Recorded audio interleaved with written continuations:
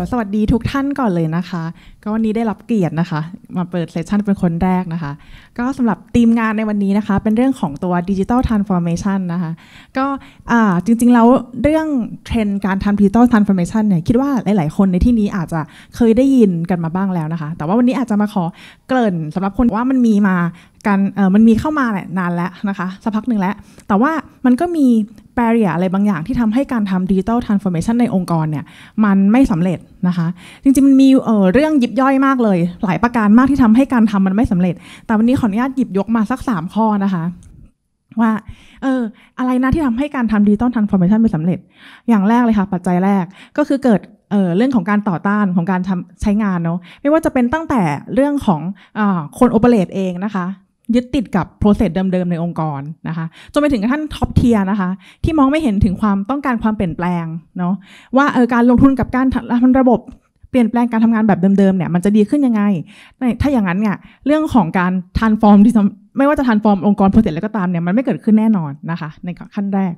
ขั้นที่2ก็คือการทำ digital transformation เนี่ยหลายๆคนมักจะไปมุ่งเน้นว่าเราจะใช้เทคโนโลยีอะไรเข้ามาในระบบในองค์กรของเราดีนะคะเหมือนไปซีกหาว่าโอเคฉันต้องใช้ IT แบบไหนต้องการใช้ tool ตัวไหนแต่ไม่ได้ไปมองถึงปัญหาหรือวิธีการจริงๆนะคะทำให้เหมือนกับโฟกัสผิดจุดนะคะการอีกข้อนึงก็คือเราเลือกมาแล้วแต่เราเลือกได้ไม่เหมาะสมกับ objective ของเราอะค่ะว่าเราต้องการที่จะทำอะไรกันแน่นะคะดังนั้นก็เลยจะขอแลปอัพสั้นๆนะคะว่า Digital Transformation เนี่ยจริงๆอยากจะให้ทุกคนเนี่ยเข้าใจว่ามันเป็นการที่เริ่มนะคะปรับปรุง process กระบวนการต่างๆตั้งแต่การทำ input เลยเนาะต้องดูว่า input มันคืออะไรนะคะรวมไปถึงเราจะปรับปรุง process ยังไงไปถึงกระทั่งปลายน้ำว่าปลายน้ำที่ต้องการเนี่ยผลลัพธ์ของการทำตรงนี้เราต้องการอะไรขึ้นมานะคะจะได้หา tools ที่เหมาะสมในการทำได้นะคะประมาณนั้นซึ่ง objective ในการทำเนี่ยก็ทั่วไปขององค์กรเหมือน objective องค์กรนะคะก็เราต้องการให้business process ของการทำงานของเรานะมันดีนะคะมีการ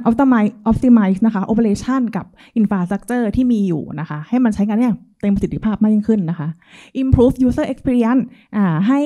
เกิดความพึงพอใจเกิดการซื้อซ้ำใช้งานต่อต่างๆนะคะมีการเลือก tool เทคโนโลยีที่เหมาะสมนะคะแล้วก็แน่นอนค่ะในการทำทั้งหมดเนี่ยเราต้องการให้ได้ข้อมูลที่ utilize แล้วเพื่อนำไปใช้ในการตัดสินใจในการดำเนินงานต่างๆในอนาคตนะคะอย่างที่เกริ่นไปนะคะ process ของการทำ digital transformation เนี่ยจริงๆเราต้องมาสนใจก่อนว่าเราอยากจะทำอะไรเป็นหลักเนาะก่อนที่จะไปเลือกหา tools ต่างๆดังนั้นสิ่งที่ต้องทำเนี่ยก็คือต้องมาหาว่าอะไรนะคือ problem คือ risk หรือคือ opportunity ที่เราต้องการสนใจนะคะเราก็จะได้รู้ว่าโอเคนี่คือสิ่งที่เป็นปัญหาของเราในการทำงานนะคะจากนั้นเนี่ยเราก็จะมาดูว่ามี data หรือ flow อะไรที่มันเกี่ยวข้องเนาะแล้วค่อยมาดูว่าโอเคในปัญหานี้ที่เราเจอเนี่ยเราจะหาเทคโนโลยีอะไรมาแมทช์กับมันนะคะเพื่อทำให้มันเนี่ยไปถึงโกลหรือว่าเป้าหมายของเราได้นะคะแล้วก็ค่อย deploy เราก็ลองเทสดูผลลัพธ์นะคะซึ่งขั้นตอนการทำ digital transformation เนี่ยต้องบอกว่ามันไม่ใช่การทำครั้งเดียวแล้วจบอ่ะมันเป็นการทำที่ค่อนข้างต้องใช้ระยะเวลาและความอดทนของคนในองค์กรร่วมกันนะคะก็คือมันเป็นการทำแบบ multi year แหละเป็นหลักปีเลยนะคะก็จะมีการรันแบบนี้เรื่อยผลลัพธ์ออกมาดูว่ามันโอเคไหมเหมาะสมไหมเราอยากจะปรับปรุงอะไรอีกถ้าเราเจอจุดที่เราต้องการปรับปรุง optimize อีกแล้วก็เข้าสู่ลูปแบบนี้แบบเดิมนะคะอันนี้ก็จะยกตัวอย่างภาพรวมนะคะของการทำ Digital Transformation ในของเซสชันวันนี้แล้วกันนะค่ะก็คือจะดูก่อนว่าเรามี Input อะไรบ้างนะคะที่เราจะสนใจได้บ้างหลักๆแล้วในองค์กรเนี่ยมันก็จะมี Input อยู่ประมาณนี้แล้วกันอาจจะหลายๆท่านอาจจะมีเยอะกว่านี้นะคะก็อาจจะมีเรื่องของพวกoperation data เนอะพวก data จาก back office ต่างๆที่เราสนใจอยากจะปรับปรุงนำมาปรับปรุง process ปรับปรุงอะไรอย่างเงี้ยค่ะหรือว่าจะเป็น data จากพวก IoT เนอะเซนเซอร์ต่างๆในระบบเอามาทำ automate อะไรต่อได้บ้างก็เป็นส่วนหนึ่งที่น่าสนใจนะคะหรือจะเป็นพวกเอกสารต่างๆนะคะ document e-document ต่างๆก็ถือว่าเป็น input แบบหนึ่งในระบบของเราเหมือนกันนะคะหลังจากที่เรามี data ที่เราจะสนใจinput data สนใจนะคะเราก็จะนำมันมา match กับเทคโนโลยีเนาะ ค่ะเอามา process เนี่ยขั้นตอนต่อไปเราจะหาแล้วว่า tools ไหนที่เหมาะกับปัญหาหรือ data ของเรานะคะเพื่อให้ได้ output ที่เราต้องการนะคะซึ่ง output ที่เราต้องการเนี่ยก็คือแล้วแต่เลยว่าแต่ละคนมีปัญหาอย่างไรอย่างเช่นอยากได้ output เป็น dashboard หรือ report เพื่อจะให้ดูในองค์กรนะคะหรือว่าอยากจะไปทำเป็นลักษณะของ automate process หรือเอาข้อมูลไป analyze อะไรต่ออะไรเงี้ยค่ะก็สามารถทำได้ขึ้นอยู่กับว่าเรามี objective ในการใช้งานแบบไหนนะคะแล้วก็ข้อมูลที่ได้เนี่ยแน่นอนเราก็จะนำไป process กลับมาเป็น input ของตัวproduct ของเราอย่างเงี้ยนะคะต่อไปโอเคอันนี้ขออนุญาตยกตัวอย่างนะคะ real world จะบอก real world ก็คือเป็น use case ของลูกค้าเราที่เขาใช้งานในส่วนของการทำ digital transformation อยู่นะคะจะเป็นเคสของ HR operation อันนี้ลูกค้าเนี่ยเขาจริงๆ HR เขาจะมีงานจุกจิกยิบย่อยหลายอย่างเนาะงานเอกสารงานโคกับคนงานนัดหมายอะไรอย่างเงี้ยแต่ว่าขอ define task ง่ายๆมา2อันเพื่อให้เห็นเข้าใจตรงกันนะคะก็คือฝั่งของ operation task แบบขั้นตอนการรับคนกับตอนที่คนจะออกจากงานว่า HR เราต้องทำอะไรมั่งเนาะมากมายเลยก่อนรับคนก็จะมีทัก1 2 3 4 5โหมากมายนะคะตั้งแต่เตรียมคนเตรียมทีมจัดประชุมนัดประชุมเซ็นสัญญาเซ็นคอนแทคอะไรเงี้ยนะคะจนไปถึงตอนที่คนออกจากงานก็ต้องทำเช่นเดียวกันเนาะค่ะมีเรื่องไฟล์สัญญาออกมีเรื่องของการรีโวคสิทธิ์จากที่เขาเคยใช้งานได้นะคะทีนี้ในองค์กรที่เขาตัดสินใจที่จะทำงานระบบนี้ขึ้นมานะคะเขาก็มองเห็นแล้วว่าโอเคมี objective ที่เกี่ยวข้องกับเรื่องของ HR operation เนี่ยดังนี้นะคะเขาเนี่ยต้องการในส่วนของการ collaboration ร่วมกันเพราะ HR เนี่ยจะต้องเห็นเหมือนกับว่างาน resource เขาเรียกไงของรีซอสต่างๆของบุคคลที่เกี่ยวข้องอะค่ะในเรื่องของการrecruitment อะไรเงี้ยต่างๆในองค์กรก็คือต้องเห็นว่าคนนี้ว่างไม่ว่างยังไงอะไรเงี้ยนะคะต้องมีการทำงานร่วมกันกับอีกส่วนหนึ่งคือ task ของเขาเนี่ยค่อนข้างที่จะ define ได้ track process ได้เลยว่าตอนนี้งานมันอยู่ตรงไหนแล้วนะคะเขาก็จะมีการทำต้องการทำ process tracking เพราะว่าเรื่องการรับคนสมัยนี้ก็ไม่ใช่เรื่องที่จะต้องเสียเวลาเนาะอะไรงานมันติดอยู่ตรงไหนเราติดที่ตรงใครทำไมใครไม่ยอมแอปพูฟกลับมาอะไรอย่างเงี้ยก็ต้องการเรื่องของการทำ process tracking มาช่วยนะคะกับอีกส่วนหนึ่งคือเรื่องของการ sharing content เพราะว่าข้อมูลที่ทุกคนที่ต้องเห็นในส่วนของการเกี่ยวข้องของโปรเจกต์ของการ recruitment อะไรอย่างเงี้ยค่ะเขาต้องเห็นเหมือนกันกว่าจะไปค้นอีเมลเจอว่าน้องคนนี้เรซูเม่เป็นยังไงอะไรอย่างเงี้ยมันก็ค่อนข้างที่จะเสียเวลานะคะการนี้เขาก็เลยตัดสินใจว่าโอเคอันนี้เป็น point หลักที่น่าสนใจในการที่จะมาทำ digital transform อันนี้นะคะในส่วนของที่เขาตัดสินใจทำนะคะเขาเนี่ยจากการทำแมนนวลทั้งหมดตัดสินใจที่จะใช้ระบบ workflow นะคะเข้ามาช่วยในเรื่องของการทำ HR operation ตัวนี้นะคะก็โดยที่เขาจะแบ่งเป็นสเตจต่างๆนะคะตั้งแต่pre-recruit ทำอะไรบ้างนะคะมีการจัดเตรียมเอกสารต่างๆเก็บเอกสารต่างๆนะคะหลังจากนั้นก็หลังจากที่เราส่งประกาศไปมีคนส่งเรซูเม่กลับมาก็จะมีการเก็บ data นะคะซึ่งสามารถเก็บในระบบของเขาเป็นศูนย์กลางได้เลยไม่ต้องไปคอยนั่งสแกนเอกสารแล้วเก็บเป็นhard copy อะไรไปแล้วนะคะทุกอย่างเก็บในระบบได้หมดนะคะจากนั้นนะคะก็ใช้ workflow เนี่ยในการยิงตัวข้อมูลเนี่ยที่เกี่ยวข้องเนี่ยค่ะไปให้คนที่เกี่ยวข้องนะคะจัดการยิง session meeting ต่างๆดูว่าคนไหนว่างไม่ว่างนะคะแล้วก็จัดการให้ระบบเนี่ยยิงหลังจากที่ทุกคน confirm approve หมดเนี่ยยิง confirm จองห้องประชุมต่อนะคะแบบ automate ได้เลยนะคะแล้วก็จะมี task ต่อไปคือหลังจากที่โอเคมั่นใจแล้วว่ามีการเซ็นสัญญาเสร็จแล้วปุ๊บเนี่ยก็จะมีการเหมือนกับเตรียม facility ต่างๆก่อนที่พนักงานจะเข้างานใหม่เนาะพนักงานSR เนี่ยเขาใช้ระบบ automate นะคะในการยิงนะคะผูกในการที่จะ assign คนเนี่ยค่ะให้เข้าถึง facility ต่างๆในองค์กรได้นะคะผ่านทางระบบเช่นเดียวกันนะคะและในระบบนี้เนี่ยยังสามารถมีการออกเป็นลักษณะของ report นะคะเพื่อทำการ tracking อะไรต่างๆได้นะว่ามีreport เป็นอย่างไรนะคะขอขยายความในส่วนของตัวเช็คลิสต์ที่ก่อนที่พนักงานเข้าใหม่เนี่ย HR เขาต้องทำอะไรมั่งจากแต่ก่อนเนี่ยเขาต้องมานั่งเก็บเหมือนกับร่างระเบียบให้จัดเหมือนกับว่ามี stationery ตรงนี้ให้นะจัดเป็นลิสต์ให้อะไรอย่างเงี้ยค่ะสามารถให้ระบบเนี่ยจัดการให้ได้หมดเลยนะคะทั้งในเรื่องของการ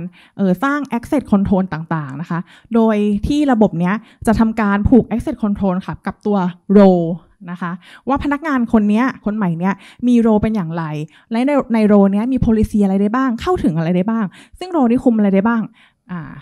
ในส่วนของระบบเนี่ยสามารถควบคุมได้ตั้งแต่ตัว internal system เลยสามารถเข้าถึงข้อมูลตรงไหนขององค์กรได้บ้างนะคะแล้วก็สามารถที่จะกำหนดพวก access area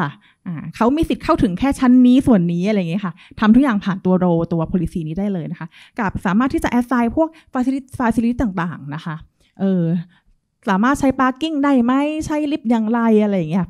facility อื่นๆเนี่ยก็คือสามารถจัดการได้ด้วยระบบของ role แล้วก็ policy นี้ในที่เดียวนะคะหมายความว่าอะไรหมายความว่าเวลามีพนักงานใหม่เราแค่ assign role นี้ไปให้เขาทุกอย่างระบบจัดการให้หมดเลย HR แทบจะไม่ต้องทำอะไร1คลิกจบเลยใช่ไหมคะและแน่นอนเมื่อเขาลาออกเขาก็แค่จัดการเหมือนกับเอาคนออกจาก role อะค่ะทุกอย่างก็จะ automate ทำให้หมดพนักงานก็ไม่ต้องมายุ่งยากนะคะลดเรื่องของความซับซ้อนในเรื่องของการทำงานค่ะ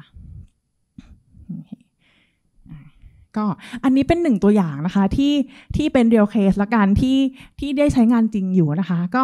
ทีนี้เดี๋ยวจะขออนุญาตต่อไปเนี่ยจะแนะนำตัว solution นะคะที่สามารถทำตัว digital transformation ในนี้ได้นะคะsolution ที่ได้เกริ่นไปเบื้องต้นนะคะจริงๆแล้วในวันนี้นะคะจะพูดถึงตัว solution ที่ชื่อว่าตัว MellowMatic ค่ะ MellowMatic เนี่ยจะเป็นตัว smart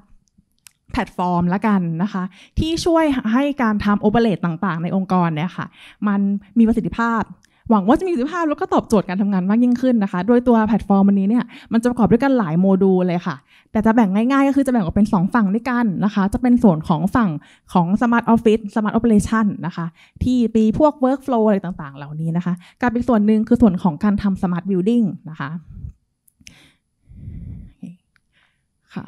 ในส่วนของการทำ Smart Office Smart Operation นะคะก็จะคล้ายๆกับตัวอย่างที่เรากล่าวไปเมื่อสักครู่นะคะก็จะมีโมดูลย่อยๆลงไปอีกนะคะก็จะมีการทำ Project Management นะคะสามารถที่จะทำ Project Management ร่วมกันกับคนภายในแล้วก็คนภายนอกองค์กรได้นะคะมีการแทร็กงานผ่านระบบ Workflow นะคะมีการจัดการ Resource Management ได้นะคะทำงานผ่านตัว Calendar ได้นะคะแล้วก็มีการทำ Content Sharing นะคะมี Storage Share ร่วมกันระดับ Personal ระดับ Department ระดับองค์กรนะคะซึ่งถ้าพูดถึงนะคะเรื่องของตัว workflow เนี่ยถามว่าการใช้งานเทรนด์การใช้งานเป็นยังไงอันนี้ขอ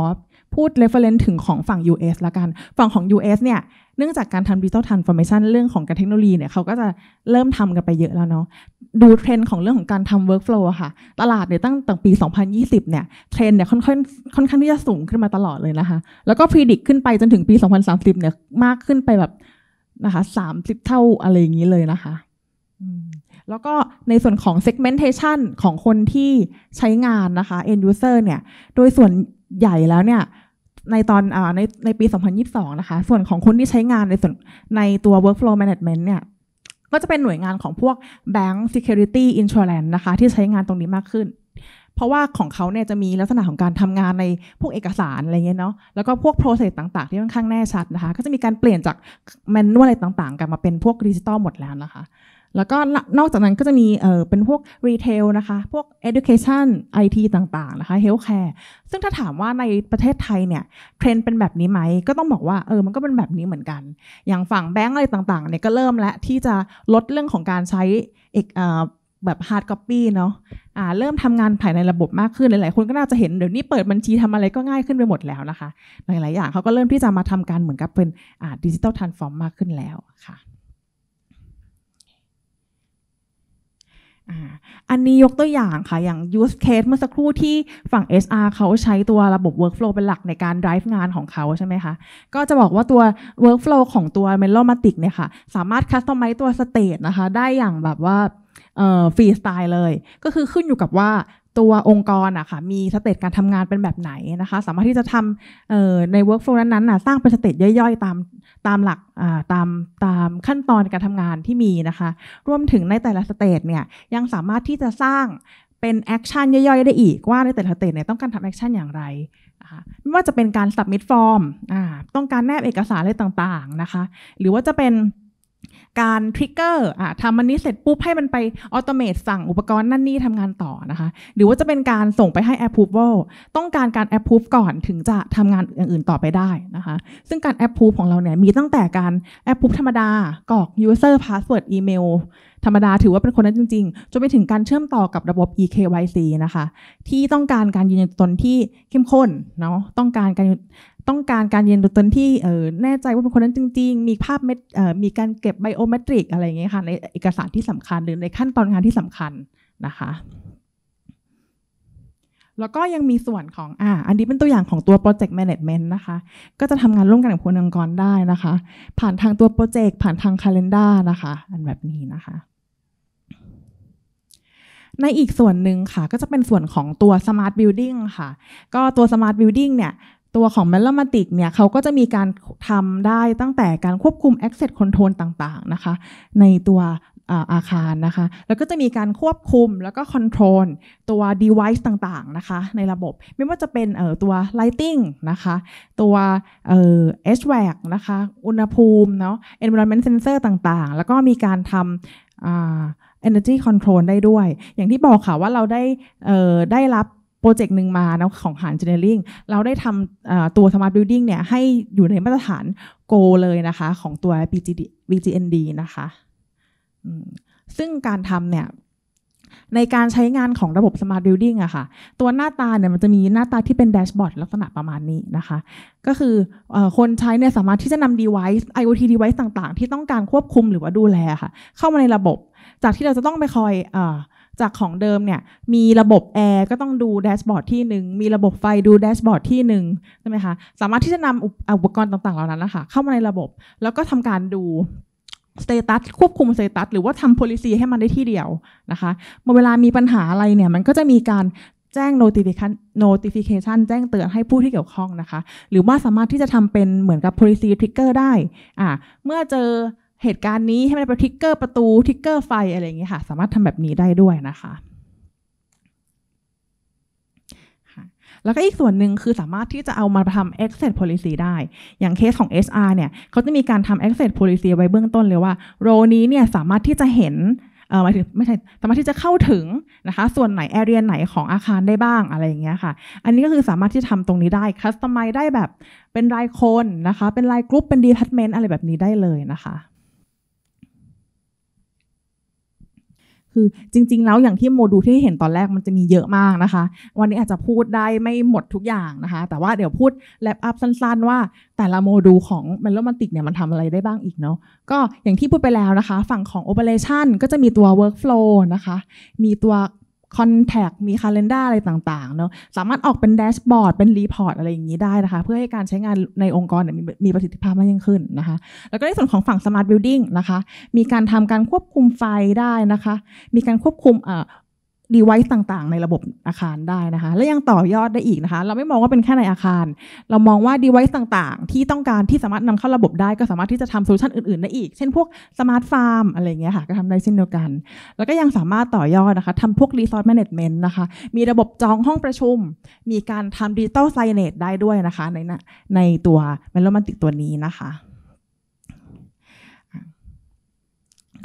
แล้วก็สำหรับเรื่องของการรับโหลดนะคะอันนี้เนี่ยทางทีมของ TrueWave ทางทีมที่พัฒนา MellowMatic เนี่ยค่ะได้เป็น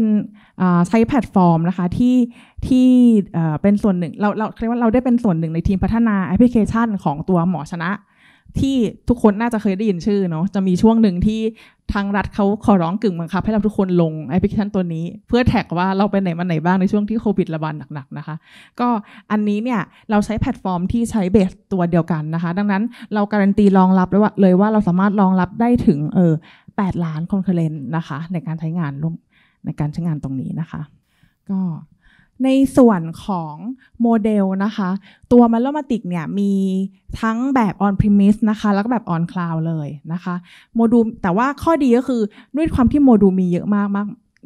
ากนะคะอันนี้ก็คือสามารถที่จะเลือกตามการใช้งานได้ไม่จำเป็นที่ต้องซื้อแพ็คไปทั้งก้อนนะคะทั้งแบบทั้ง2อย่างเลยถ้าสนใจแค่ระบบ BMS สามารถเอาไปเฉพาะระบบ BMS ได้ถ้าสนใจเฉพาะฝั่งของ Operation ในพวก Workflow อะไรต่างๆก็คือสามารถเลือกได้นะคะถ้า เกิดcompare กับแบรนด์อื่นๆในฝั่งของ Smart Building แล้วกันนะคะอันนี้ขอ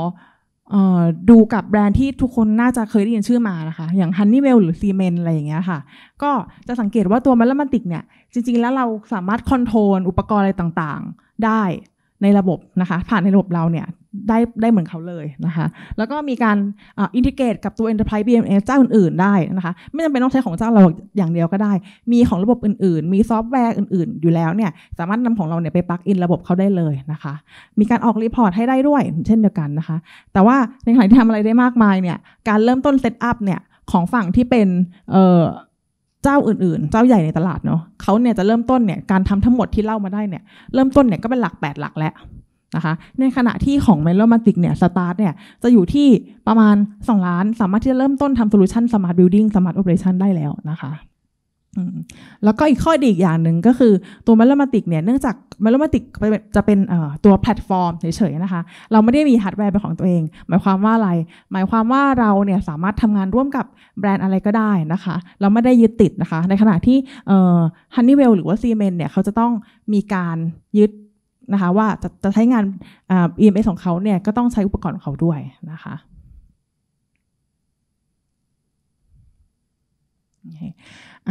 อันนี้เป็น process ละกันนะคะในการที่จะเริ่มต้นทำ smart building เราต้องทำอะไรบ้างนะคะอย่างที่บอกว่าเราไม่ได้มุ่งเน้นว่าเอาอุปกรณ์ไปตั้งอย่างเดียวแล้วมันจะ smart เลยอะไรอย่างเงี้ยค่ะมันเป็นไปไม่ได้อยู่แล้วเนาะในการทำงานทุกอย่างค่ะเราต้องมีการ get requirement ก่อนว่าคุณต้องการให้มัน smart ยังไงจริงๆไม่ใช่เฉพาะฝั่ง building หรอกในฝั่ง operation ต่างๆด้วยเราต้องหา requirement หา list หาปัญหาก่อนเนาะค่ะแล้วก็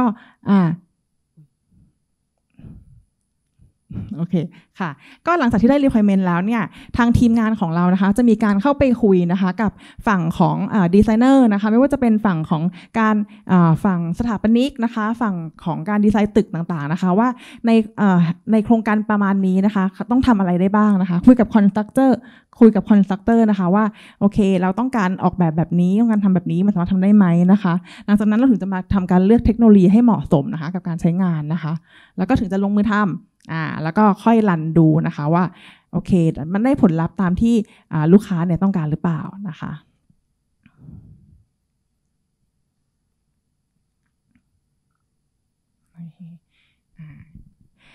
ค่ะก็สุดท้ายนะคะจริงๆแล้วอย่างที่จะบอกก็คือการทำ Digital Transformation เนี่ยมันไม่ใช่เรื่องของการที่เรามุ่งเน้นว่าอยากได้ tool ใดตัว tool หนึ่งนะคะจริงๆแล้วสิ่งที่อยากจะเน้นย้ำก็คือให้ทุกคนเนี่ยต้องการเหมือนกับรู้ก่อนว่าเราต้องการที่จะเปลี่ยนแปลงหรือต้องการจะปรับปรุง process หรือ data อะไรต่างๆในองค์กรนะคะหาให้เจอก่อนว่าจริงๆแล้วสิ่งที่เราต้องการมันคืออะไรนะคะก็คือต้องหา problem หรือว่าสิ่งที่เราต้องการปรับให้ได้ก่อนเนาะแล้วถึงจะไป define อย่างอื่นได้นะคะไม่อยากจะให้แบบมองว่า Digital Transformation คือการทำแบบเอาทุกอย่างมาอยู่บนดิจิตอลฉันเลิกใช้กระดาษแล้วถือว่าเป็น Digital Transformation แล้วหรือเปล่าอะไรเงี้ยจริงๆมันมีการทำอะไรที่มากมายมากกว่านั้นอีกนะคะแล้วก็ขออนุญาตเหมือนขายของนิดนึงนะคะว่าMellowMaticเนาะมีข้อดีกับมีข้อดีอย่างไรบ้างนะคะก็ข้อแรกเลยนะคะMellowMaticเนี่ยสามารถที่จะช่วย drive process ต่างๆในองค์กรได้นะคะตั้งแต่ลักษณะของ process นะคะการทำ data usage ต่างๆนะคะแล้วก็สามารถที่จะควบคุมนะคะการทำ interaction ของ operation ต่างๆในองค์กรได้นะคะแล้วก็ยัง flexible นะคะสามารถที่จะ integrate กับตัวอุปกรณ์หรือว่าตัวฮาร์ดแวร์ทั้งซอฟต์แวร์ต่างๆนะคะของเจ้าอื่นๆได้นะคะไม่ได้มีการจำกัดแบรนด์นะคะแล้วก็ยังมีการทำการให้สิทธิ์นะคะการยืนยันตัวตนการ identity คนนะคะผ่านทางตัว role นะคะ policy นะคะสามารถที่จะทำการควบคุมสิทธิ์การเข้าถึงข้อมูลอะไรต่างๆได้นะคะผ่านทาง role base นะคะและตัว MellowMatic เนี่ยยังสามารถทำแบบว่าตัว paperless document นะคะเป็นfully integrate นะคะสามารถที่จะทำตัว e-contract แล้วก็ e-document ได้ด้วยนะคะแล้วก็สุดท้ายเลยค่ะในเรื่องของMellowMatic เนี่ยไม่ได้บังคับขายเป็นก้อนแพ็กเกจใหญ่นะคะตัวนี้เป็น modular cost หมายความว่าต้องการใช้งานแค่ไหนนะคะก็สามารถที่จะซื้อไปได้แค่นั้นประมาณนี้นะคะก็คือจ่ายเท่าที่เราใช้งานค่ะประมาณนี้ค่ะ ก็วันนี้ทาง MellowMatic นะคะมีโซลูชันอยู่ในบูธด้านหน้าด้วยนะคะจริงๆแล้วมันมีเนื้อหาอื่นๆอีกมากมายแต่ว่าเวลาค่อนข้างที่จะจำกัดถ้าเกิดว่ามีใครสนใจในเรื่องของการทำ Smart Building ก็ตามหรือว่าตัวส่วนของ Smart Operation Smart Office ก็ตามเดี๋ยวทางด้านหน้าค่ะจะมีทีมงานนั่งอยู่นะคะสามารถที่จะไปพูดคุยกันได้นะคะหรือว่ามีคำถามใดๆเนี่ยสามารถจะถามในเซสชั่นสามารถที่จะถามตอนหน้างานได้เลยจะเป็นช่วงพักก็ได้หรือว่าจะเป็นช่วงจบงานก็ได้นะคะก็ยังไงเดี๋ยววันนี้อาจจะต้องขอพอแค่นี้ก่อนนะคะยังไงเจอกันตอนพักกลางวันได้เลยนะคะขอบคุณทุกท่านมากเลยค่ะ